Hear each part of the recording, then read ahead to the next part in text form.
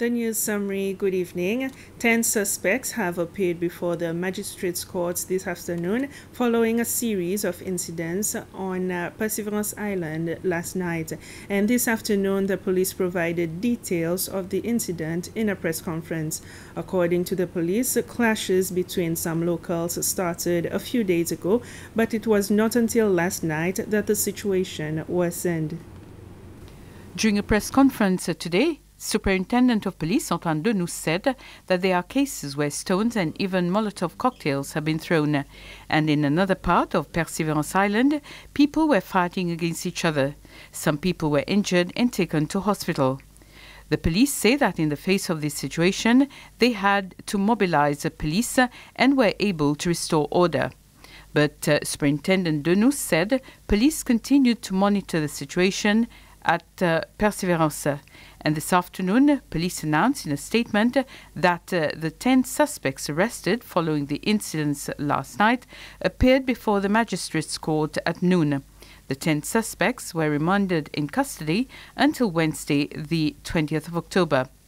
The 3 teenagers arrested are 17 years old. There are also 6 men between the ages of 19 and 40 and a woman of 48.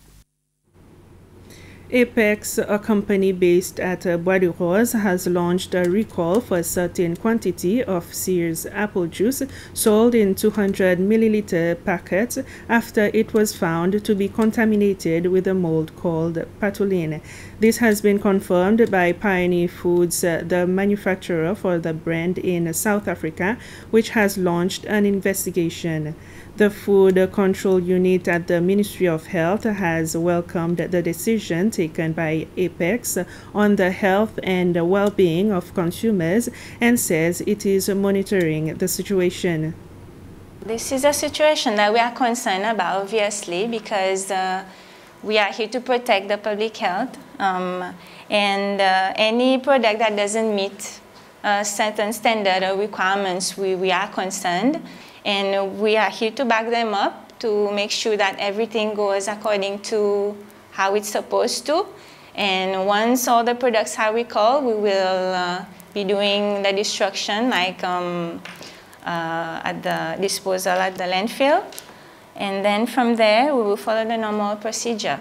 It will affect their health if ever they consume those that are not according to standard. We are advising the members of the public and retailers to just double check the expiry date and the batch numbers that has already been published by the company, just to make sure whatever they have at their homes or in the shop is not the contaminated batch, and if it is, please advise our office or APEC or the company.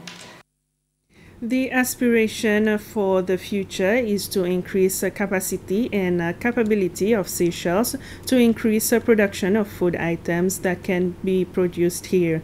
This is part of the vision to transform the agricultural production system so as to reach a higher level of food security and reduce dependency on importation. These points are amongst the highlights of the statement made by Agriculture, Climate Change and Environment Minister Flavien Joubert in the National Assembly yesterday to commemorate World Food Day this coming Saturday.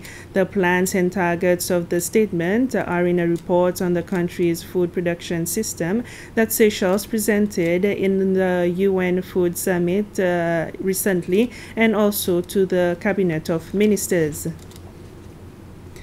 The Chief Commissioner and Commissioners of the Access to Information Commission will now be able to carry out other work for remuneration while they occupy their respective functions. This came after the National Assembly removed the restrictions which prevented them from performing these other paid jobs. The National Assembly approved an amendment to the law on access to information, which was presented by Vice President Ahmed Afif yesterday. Vice President Afif says it was the Constitutional Appointments Authority, CAA, that proposed removing the restrictions. President Waverly Ramkalawan has sent a message of congratulations to Mr. Alexander Schallenberg on his appointment as Chancellor of the Republic of Austria. In his message, the Seychelles head of state said that Seychelles and Austria share a strong friendship and that he attaches great importance to the cooperation between the two countries. Following his visit to Austria earlier this year, President Ramkalawan reaffirmed his and the Seychelles government's commitment towards strengthening the ties between the two nations. President Waverly Ramkalawan ended his message by wishing Mr. Schallenberg success and wisdom in his responsibilities. And that's it for the news summary. We'll be back at 8 for the Creole News Bulletin. Bye-bye for now.